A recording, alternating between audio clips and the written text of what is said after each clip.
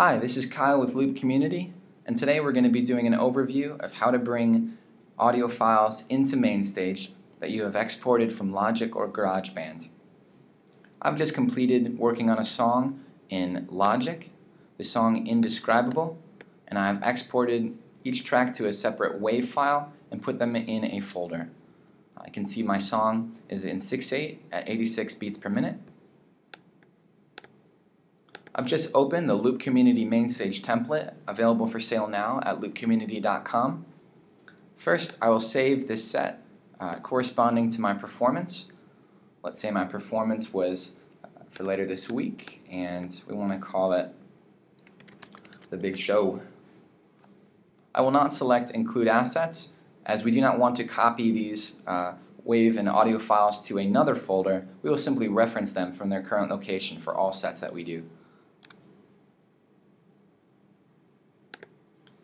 In edit mode, we are able to adjust the parameters and adjust the patch name. I'll rename this first patch to Indescribable. Simply double click on it to rename. Then at the bottom, I'll click on Attributes, set the time signature to 6/8.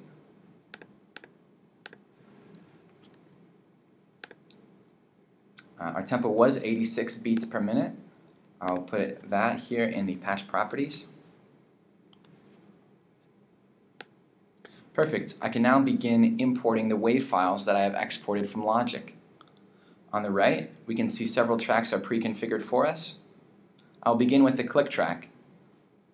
By double-clicking on the playback plugin, it'll bring up a pop-up. This will allow us to choose what WAV file we want to load. Click the cog in the upper right-hand corner, open file, and I will pull up my folder for Indescribable. Here are all of the tracks that got bounced, or all of the WAV files. And again, we want the click. You can see it loaded. I'll leave all my settings here as default. These are also pre-configured in the Mainstage template at Loop Community.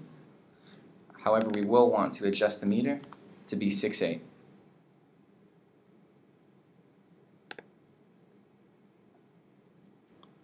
Next, I'll do the cues, double-clicking on it, selecting the cog, open file for the cues.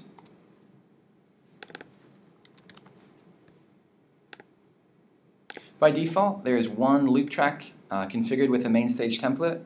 I'll simply copy and paste this to correspond to the remaining individual loop tracks I'll be bringing in. So I've selected the track. I will do Command-C to copy, Command-V to paste, and I'll simply paste several of these. When I double-click on this, we can begin selecting some of our loop tracks that I've bounced. Let's start out with our claps. Okay. So I don't get confused, I'll also begin labeling them here at the bottom. And I'll also put these meters to include the level of the specific audio file. So I can first name this meter. This will be our claps.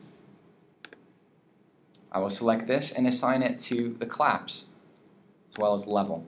So now if I played this, this meter would begin to show the level of the claps track that I've just imported. I'll move on to the next. I'll do the little blips and bleeps here.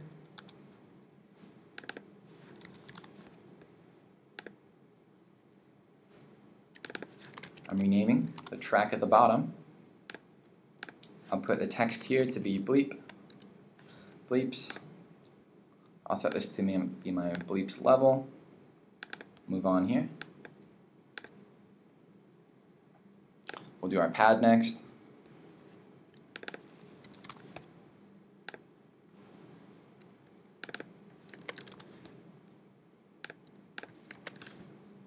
Pad, and we will assign that meter to pad level.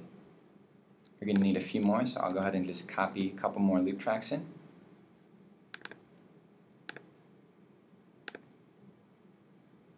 Here's our piano track.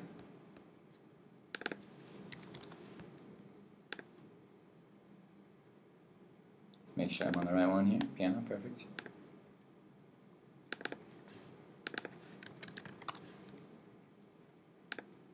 We'll assign this to piano level.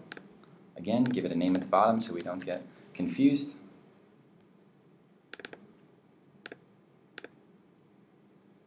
And if I'm not mistaken, I believe strings is the last one.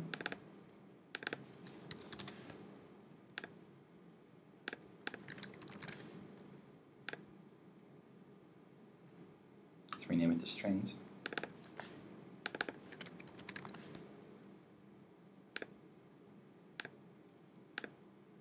Excellent, that's all set. You'll notice the marker list here is still not currently assigned. I'll click on this now in edit mode.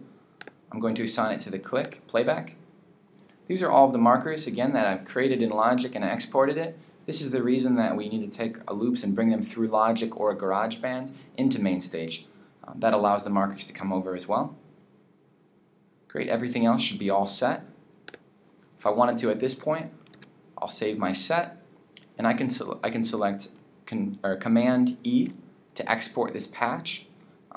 If I wanted to do this song another time, I wouldn't want to have to go through all the trouble of bringing in these files and updating various parameters, so I can just save it as a patch file. So on my desktop, I'll create a new folder called Patches and put Indescribable in it. So if I happen to delete it, if I'm playing a new set at some other point, I can simply do Command I for import. There it is, my indescribable patch. You can see it's brought it back in with all my settings intact, all the same files are referenced. From here, I'm able to go to perform mode and begin playing.